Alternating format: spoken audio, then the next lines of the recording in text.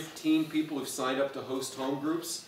My goal is 20, and we've got one more week before these small groups start. So let's just keep praying about that. We are in the season of prayer and fasting during this week, and I hope you've had the opportunity to do some time of fasting and prayer for our small groups. I'm really excited about this campaign. I think it's going to be fantastic. But let's begin, as we do all things, with God's blessing and God's covering on us. So let's pray. Heavenly Father, we're thankful for these opportunities gathered together in your holy name. We thank you for this small group that's gathering to talk about small groups, for all those who will be watching us online in the days to come as well, so they might get their training and learn about how to lead a small group. I'm praying that you bless all of our leaders, that they might be prepared to face the challenges. And I just believe it's going to be fun. This is going to be a great time for everybody. They're going to grow in their relationship with you. They're going to grow in their relationship with their brothers and sisters, and just looking forward to this opportunity. So help us to have a great time during this season of Lent, to really focus our attention on developing and growing this relationship with your church and with Christ our Lord. We just thank you for this. In Jesus' name we pray. Amen. Amen. All right.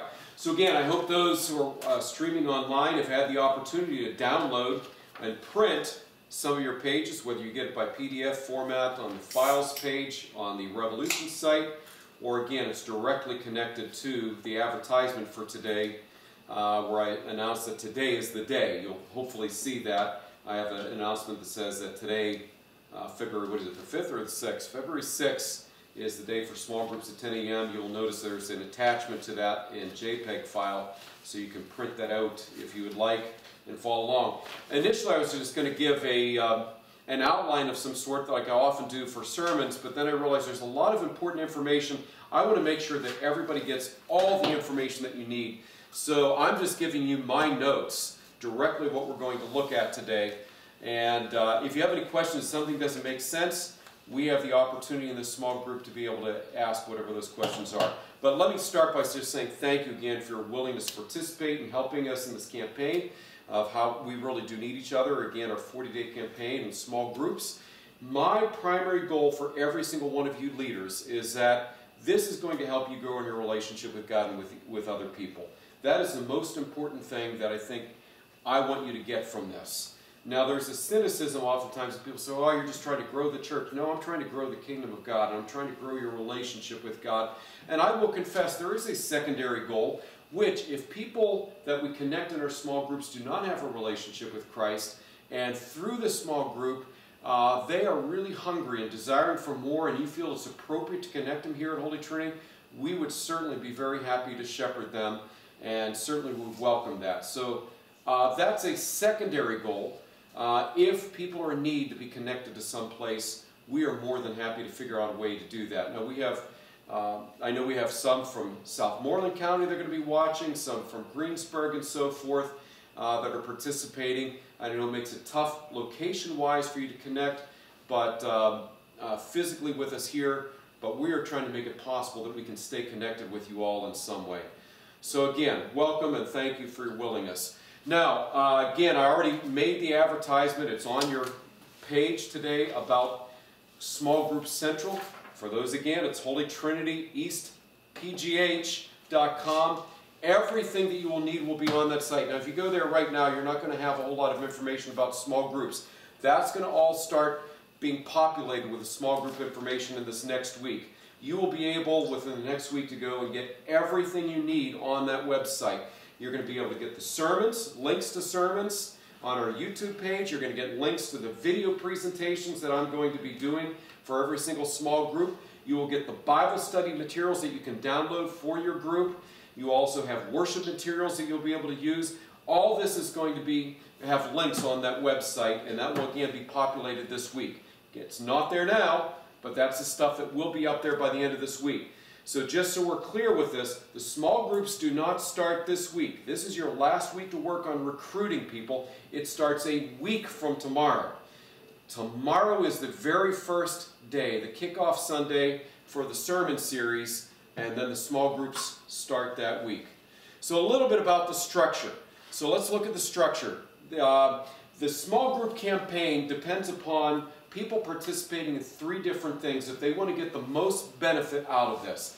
However, we also realize that not everybody's going to participate in all three of these things. As small group leaders, we are asking you to participate in all three of the emphases during this campaign. The first one is the Sunday worship and Sunday sermon time, because the Sunday sermon time actually kicks off the theme for that week. So I will be preaching a lesson that deals with the Bible study that you're going to be dealing with that week. As small group leaders, that's going to help you better prepare. Now again, I understand we have people in Scottsdale, we have people in Greensburg. It is not physically possible for them to be here on Sunday worship. We know we also have some people out of state that have been participating or hope to participate. That's okay. We make it possible for you to see those sermons. We will make sure that there's a link to the sermons, again, on our small group central at the Holy Trinity East PGH.com. You will have a link to every single sermon. It will be on our YouTube page. So you can watch that in preparation for your small group time. I know that we have one of our small groups, in fact the one that's going to take place in Scottsdale, that they will actually be participating in our Sunday worship at 11:30. So they will be streaming the service at the same time. They've got a group of about 6 to 8 people right now that are signed up that want to come and worship. They will actually participate in that service. We're going to make it possible to interact with them in some way. And then they are also going to do a small group after that. So I admire those folks, and I think it's a fantastic thing. It's just going to be like a satellite site of our church here. And so any way we can be a support to you, we will do that. So again, starts with Sunday sermon, and then after the Sunday sermon, at some point during the week, you need to, or every day, you need to do a daily devotional. So you will all have a booklet that you can either take with you, not today, it's not done yet, but by next week we'll have the booklet published. You can take a physical copy with you, or again, you can get it from Small Group Central at Holy Trinity East PGH.com, where you can actually download the small group or the daily devotional booklet. It's important that you do that. You will be reading through the book of 1 John over that 5 to 6 week period of time. And it's going to be a guide to help you go through that and also ask questions to get you thinking about the book of 1 John. And that's something I hope that everybody participates in. And I want you as small group leaders to encourage everybody in your small group to do a daily devotional. And then, of course, the gem of this whole thing is the small group itself, of which you folks have volunteered to be leaders. We're going to talk a little bit about the structure of that, but this is really important because there's a lot of people, we're going to go into some research in just a moment, there's a lot of people who will never, ever, ever step foot into a church building because they're intimidated by it, because they're cynical about congregations, but you are the selling point to the small groups. You are the reason why they're going to come, because they trust you. And so that's what we're selling. We're selling, well, we're giving away Jesus, but we're selling you, if that makes some sense. Okay? You are the reason why people want to come, because they like you. And then through that, you're going to use that as an opportunity, certainly, to gift to them the love of Christ. And that's what we hope to do. I saw a few cringes here. Does that mean I'm being a little bit too... Oh, that's not a way to say that. Anyway, I know. Number 4 under structure, it says number 5, but it is number 4. There is going to be a follow-up. Hopefully we will find at the end of this, between our 15 to 20 small groups, one person in each of these groups at least, that really is still hungry to grow their faith deeper than what we were able to take them during that 5 to 6 week period of time. We will provide baptismal training for them if they've not been baptized. That's really up to you, because you're the leader of a small group. We will provide you the opportunity to initiate that conversation about bringing them to baptism and so forth. And then also, if they are baptized, but they just want to renew that covenant with God, we will also be providing a 12-week discipleship class. And I'm going to give you folks as small group leaders more information on that later. But we will be doing that about a month after the small groups are done. We will be starting discipleship training, and it will be a 12-week series. We'll be offering that opportunity twice here at this church. It will be also streaming on live. We will also put those on the YouTube channel, so you can follow that in one of several different manners. And we really want to encourage that. But I am encouraging you, if you have somebody in your small group that really is hungry for more, you're going to be their pastor. It is going to be your job to shepherd them to there. Now, You may not have all the information that you need to teach them. That's my job. But you need to shepherd them. If they want to come and learn more at the discipleship training class, you need to bring them. You need to sit with them. You need to be the one that brings them here and helps mentor them, because I can't do that for everybody. I can't be everybody's mentor, but you can be. Don't panic about it. We'll give you all the resources you need for that as well. All right, so let's take a look at the dates and the time frame so you can kind of see how this is going to work. This is under our schedule includes that headline. Again, we've been in the week of fasting and prayer this week. It ends tonight at midnight. And then we do home group training today, so that's already happening right now. February 7th, that's tomorrow. We have it listed as Kickoff Sunday. It's just going to be an introductory lesson for people who are already committed to the process here at Holy Trinity. It's not necessary that people who are entering into small groups get the lesson tomorrow.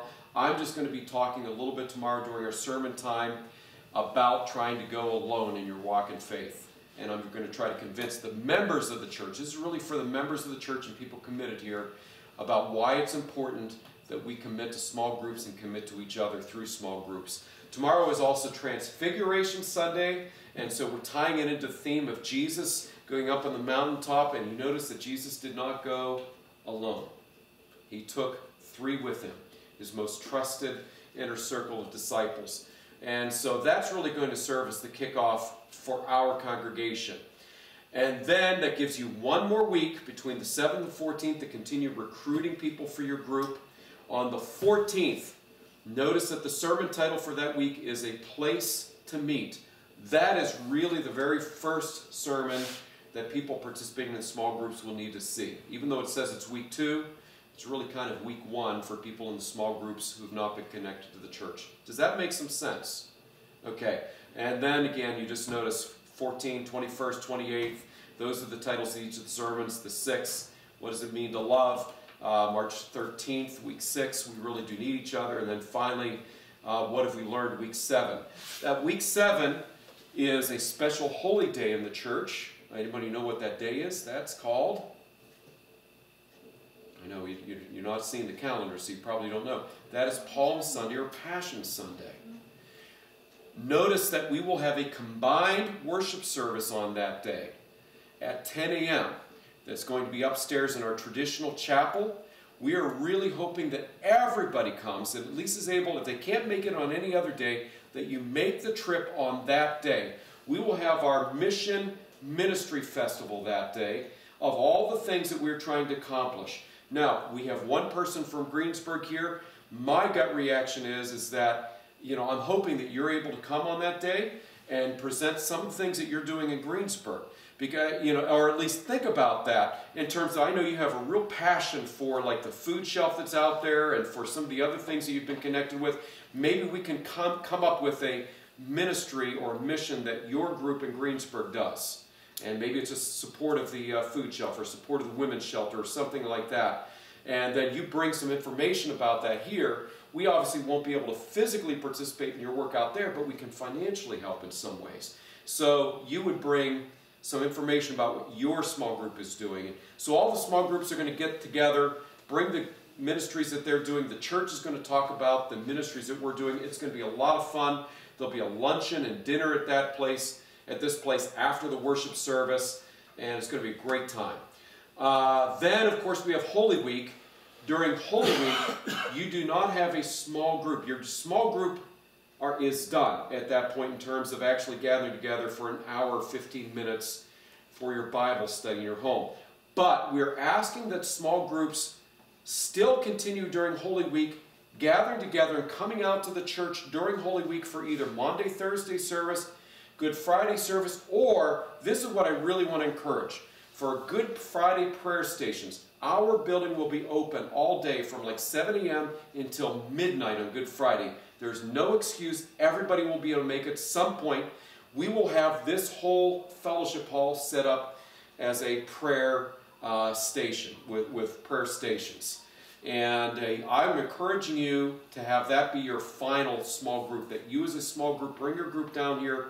You spend an hour together through the, or however long it takes. It can take a half an hour, it can take an hour. You come down and you do the prayer stations together. And I think it would be a powerful way to end your journey together. I'm also asking you to consider on that day, and we'll give you more information as small group leaders as we get closer, because you're never going to remember all this. We're asking you to fast that day from your meals, if you're physically able. I don't know if you've seen some of the conversation we've had online. Some of our folks who have diabetes and so forth are concerned about the ability to fast. If you have any type of physical limitation that prevents you from fasting, do not fast food. There are other things that you can fast other than food, whether it's television or video games or something like that. But if you're able to fast food, if you're able to fast your food, what you can do on that day, take one of your meals that you would have eaten or maybe eaten out or whatever, and bring that money, and we're going to give that away to our food shelf. And that's what we're going to do. And if you'd rather, we can also give that away to the food shelf in Greensburg for those participating there. But we're going to gather in some money, and we want to give a nice gift to our food shelf locally, and just as an additional way to really connect the folks in these small groups of ministry. The last thing, if the people in your small group are ready for it, if they've never been to church, but you feel like they're ready to be connected to a congregation, the next Sunday is Easter celebration. We are going to have a big celebration of, bam, look at what we've done through our small groups. We're going to celebrate that. It's going to be a part of our Easter celebration.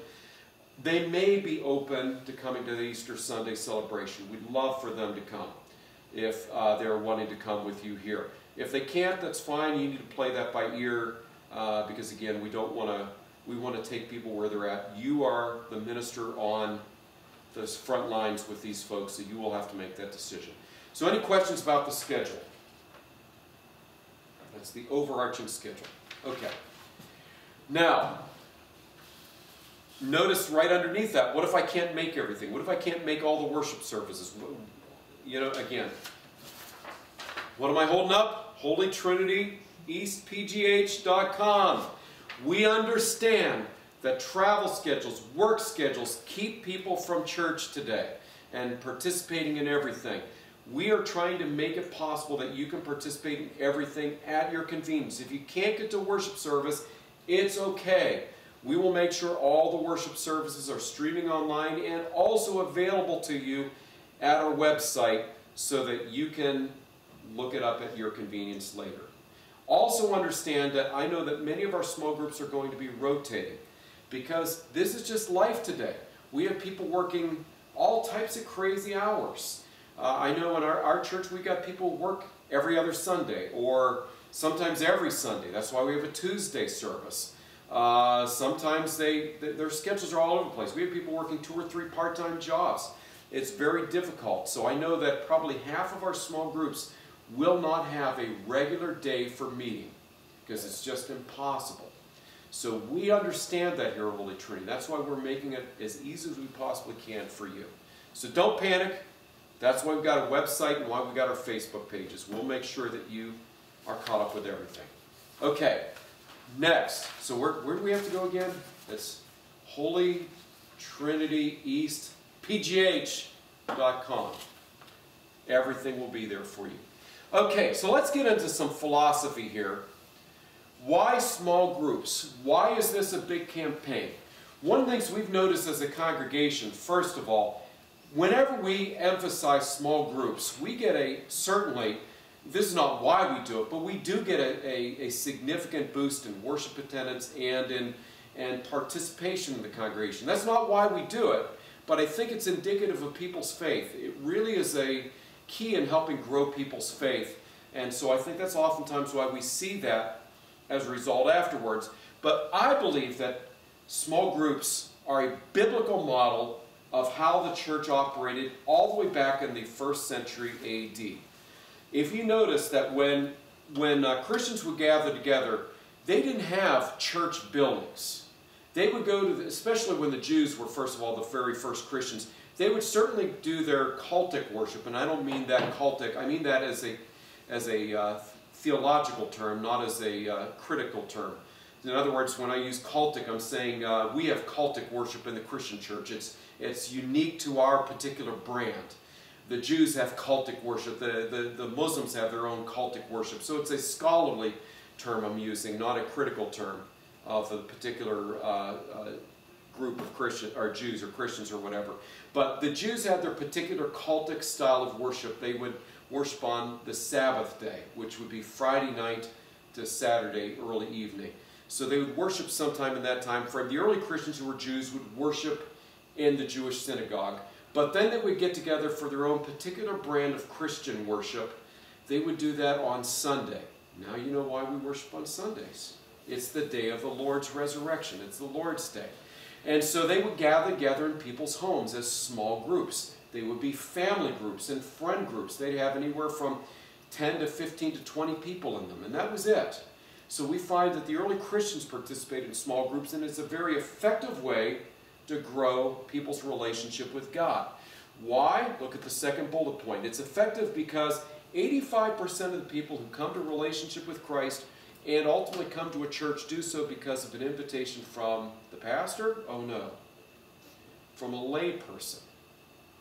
In fact, statistics tell us that only 2 to 3% ever come to a church or come to a relationship with Christ because of an invitation of the pastor. Wow. Pastors are really ineffective doing this, and there's a reason for that, because people are cynical about pastors at worst, and at best it's just, well, that's the pastor's job. He should be doing that, or she should be doing that. So when a lay person who's not getting paid to tell you about the love that they have for Christ tells you about their love for Jesus, that has a tremendous more credibility than any pastor standing up there and preaching a sermon. It's why you are much more effective witness to Christ than I will ever be as a pastor. And that's why I think it's so effective. The small group model is so effective. And also look at the last bullet point. It's non-threatening. We live in a day and an age where people are very cynical and frightened by congregations. And I'm telling you as a pastor, when we go on vacation, we don't often, on occasion we've been out to worship on Sundays when we go out as a family, but I think most vacations we don't. And I'll tell you, because it's really intimidating going to a different congregation. You just don't know what to expect. And it's terrifying. And I say that as a pastor, you don't know what you're going to expect. So people are really frightened. And that's why you as a lay person that's connected to a place are much more effective, because then they know they're with somebody who they trust and care for. But also, even those of us who've been involved in churches have been really hurt by churches at some point. I can ask a question, how many of you have been hurt by church? I guarantee everybody sitting at this table will raise their hands. Am I right? Everybody. At some point we've all been hurt by people in the congregations, and we become very cynical of congregations, and I understand that. We do not want church buildings and places and pastors to be a stumbling block from people having their lives transformed by the good news of Christ. And that's why in this day and age, you are so critical to the life of the church and the presentation of Jesus Christ. Okay? So, I ask you, please keep that in mind. That's why small groups are so important. So what is your purpose? You're a small group leader. What is your purpose? And your purpose as a small group leader. The number one thing, the first bullet point, to deepen your relationship with Christ by connecting you to other people. Notice I didn't say Bible study. Most people think small groups, the main purpose of the small group is Bible study. Believe it or not, Bible study is a secondary purpose. We do want you to get into Bible study because Jesus is the reason that's supposed to bring us together. But living out the life of the church is best lived in community, and that's going to be reflected in our campaign with these small groups here. I believe that the most important reason for connecting with a small group is the relationship that you have with other people. And that ultimately nourishes your relationship with Christ. So that is the purpose of the small group. To find fellowship and support, to give the gift of Jesus Christ to others, and notice only lastly, to connect people to Christ's church. Well, you kind of are connected to Christ's church when you're connected to a small group. But I guess I'm using the word church in that case in terms of the larger structure, the institutional church that we're thinking of. But that is a secondary purpose, and that's way down the road, because I'm not as concerned about the structural institutional church as I am, the church is represented in your small groups. You are the church when you're doing your small group. Do you get that? When you gather together with a handful of people in your home, that is the church. It's not this building here at Holy Trinity. It's you when you gather together with 2 or more Christians. Isn't that what the Bible says? Where 2 or more are gathered in my name, there I am with you, Jesus promises. That is church. That should be a big help to people who maybe have social anxieties. I tell you, on our online, I know for a fact, as I've communicated to some of the people who are watching and streaming our services online, we get anywhere from 5 to 10 people, families watching online. About 5 or 6 of those families that watch have outright told me that the reason why they stream our service online is they have some sort of social anxiety and they just don't like being in groups of people. It's very hard for them. Well, I'm glad we can be of help. And that's one of the things I think small groups deal with, that issue that people who have social anxieties have a hard time being in small or big groups of people, and people they don't know, at least in a home. They know the people, they're surrounded in a comfortable environment, and they know the people they're going to be surrounded with, and they can trust that environment. And it's also going to help people who are, again, cynical about churches, who've been hurt by churches. They can do church in your home. I think that's an awesome thing. So who are you going to invite to these small groups? Some of you, Jen, I know you already have a small group that's going, and you've got a connection with people. Some of these small groups are brand new. Yeah, way to go. You got a thumb up.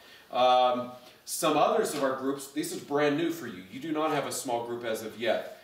And I know some of our folks are saying, who am I going to ask to a small group? Well, you can throw a rock and hit 20 people, you know, as long as it bounces and skips like it does when you throw it off water. Bam, bam, bam. It's going to skip over. You know, you're going to hit 10 people, and 8 of them are going to be people that are eligible to invite to your small group. Because right now, only 13% of Americans on any given Sunday worship in a place, in a church. Only 18 to 20% of Americans regularly are involved in a congregation. So we know that not everybody is able to worship on any given Sunday, but less than 20% of Americans actually regularly worship, means they worship at least once a month. That's it. So that means 8 out of 10 people that you come across on every day is a mission opportunity for you.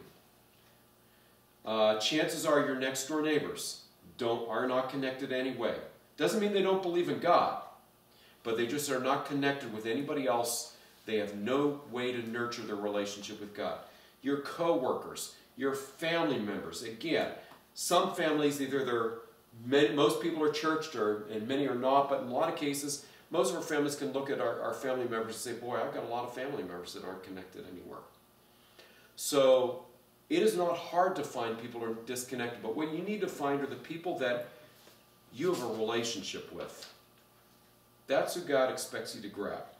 Not people you don't have relationships with, people you have relationships with already, who may be hungry to hear about God. Family, friends, next door neighbors, people you say hi to in the morning when you go out and you take your trash out and you see and you talk kind of to over the fence on occasion. They might be appropriate people to ask, hey, listen, I'm doing a small group in my home. Do you want to come? They're probably very receptive to that, because most people are still very hungry to know that there's a God that loves them. They're just not going to churches to find out about it for one reason or another. People in transitions. Maybe you have somebody brand new who's moved into your neighborhood. Ask them. Take them over a plate of cookies. Say, hey, look, you know, we have a small group in my home. You want to come over, you're new to the neighborhood, it's an opportunity for you to meet some people and make some friends. They're hungry to make friendships. People who've lost loved ones, people who maybe have not been open to this before. When they're in transition, they've lost a loved one, a spouse, a son, a daughter, a grandparent, or a friend. They're hungry for something. It's a good opportunity to say, hey, listen, why don't you come over and we'll pray for you. Would you be willing to come over and we'll pray for you? You'd be surprised at how many people would be open to that invitation. People have gone through significant hospitalization. Go visit them in the hospital. Invite them to come. Listen, we're praying for you in our small group. Would you be open to coming so we can pray over you and just pray for you? I guarantee you, 8 out of 10 of them would be very open to that. Some would not be. But many are really hungry here that there's a God that loves them. These are opportunities for you to do that. But notice my bottom bullet point, and this is really important. It is a big warning. Remember that your primary purpose is to connect these people to a fellowship of people who care for them, connect them ultimately to Jesus Christ, but they are not to be just another potential mark or notch on your belt of, ooh, look what I've done. Okay? This is really a major concern. They can never feel as though you're just trying to get them because it's another mark and notch on your belt. You have to do it because you genuinely care for this person. I hope that makes some sense. I really want to stress that. People sniff it out when they feel like they're being used and manipulated for your own purposes. You have to invite them for one reason only, because you actually genuinely care for them and you feel like you've got something significant to offer them. I want to just pause there for a minute because I think this is the most important thing I've said today. Is there any questions about that or comment about that? Okay, I'm looking to see. Let me just check to see too if we've got anything online. Doesn't look like it yet.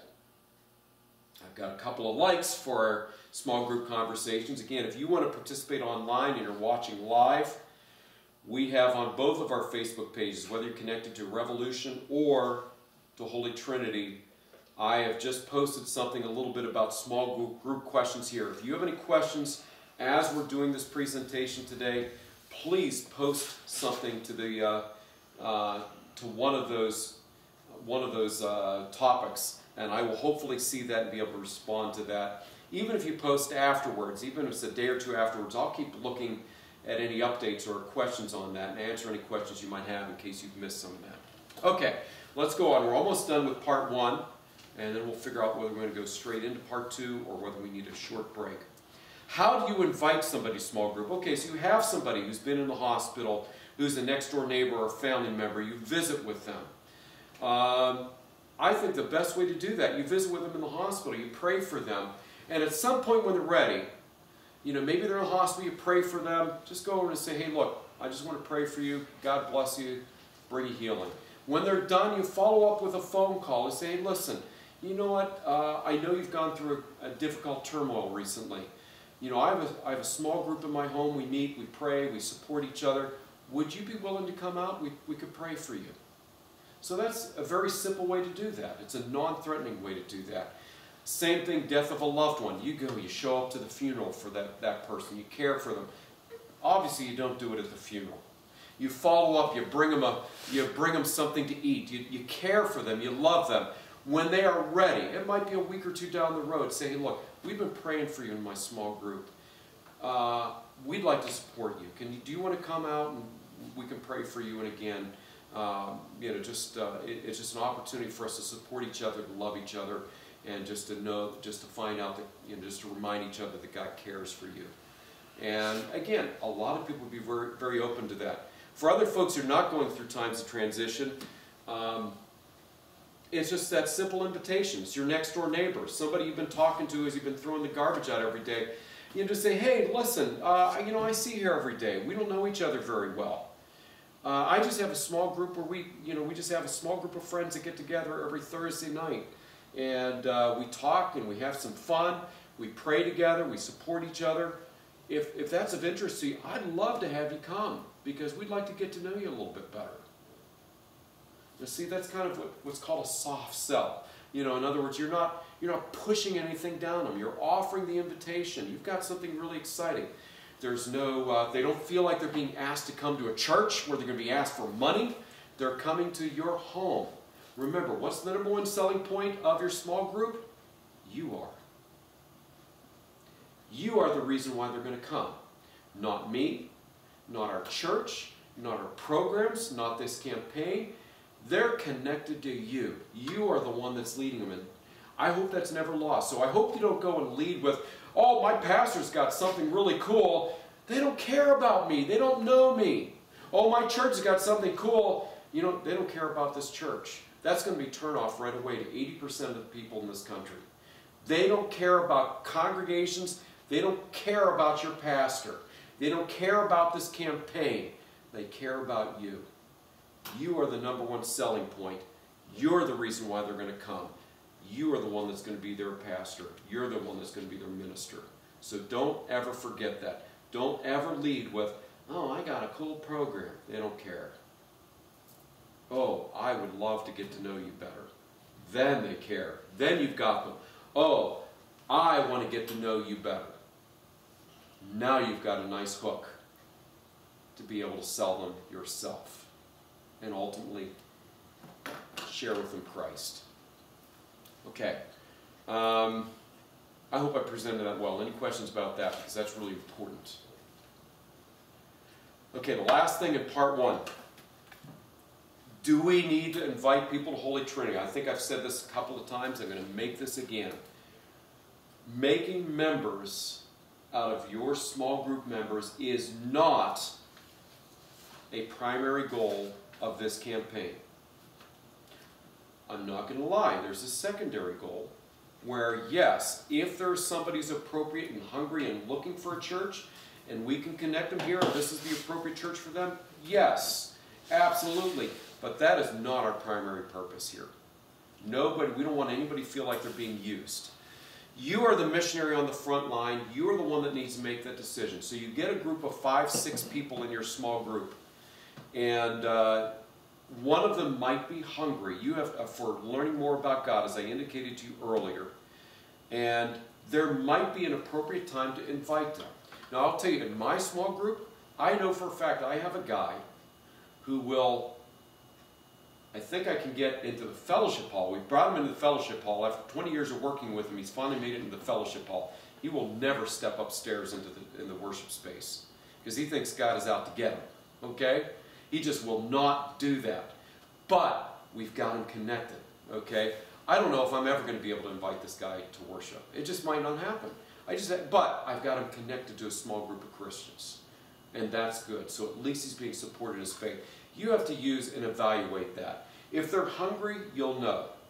If you have any questions about that and you're not sure whether or not it's appropriate to ask them, please call me. That's what I'm here for. I'm here to be your pastor so that you can be a better pastor in your small group.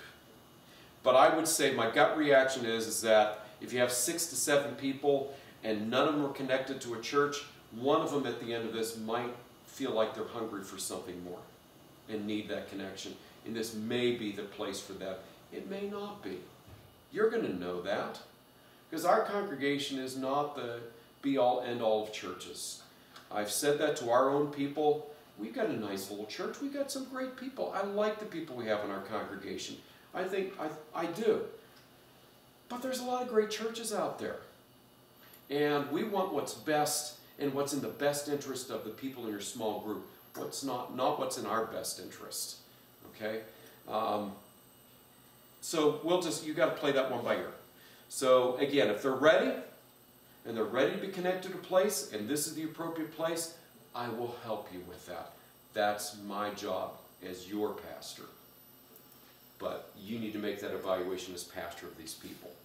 Okay, any questions? That outlines the philosophy of small groups, what we're trying to do, and part 2 is all about the specifics of how you lead a small group.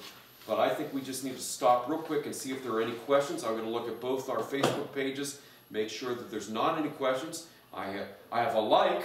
Somebody's obviously liked one of my comments about small groups here. It's been seen by a couple other folks. But let me ask you folks that are sitting here today, is there anything I've not done sufficiently? Any questions you might have? Anything I've not been clear about? Yep. 2 likes. Thank you. But no comments yet, no questions. We got a quiet group. Okay, so here's my question. We've been going at it for about 40 minutes. Do you need a break to go to the bathroom for 5 minutes and grab something else to drink? Why don't we do a 5-minute break and we'll come back. I think we can get through the next part in about 15 to 20 minutes. How's that sound? Everybody good with that? Yeah. Awesome. So Terry, maybe you can turn on some music and blast it so the people online are not wondering what's going on. We'll put a 5-minute break and we'll see you guys back.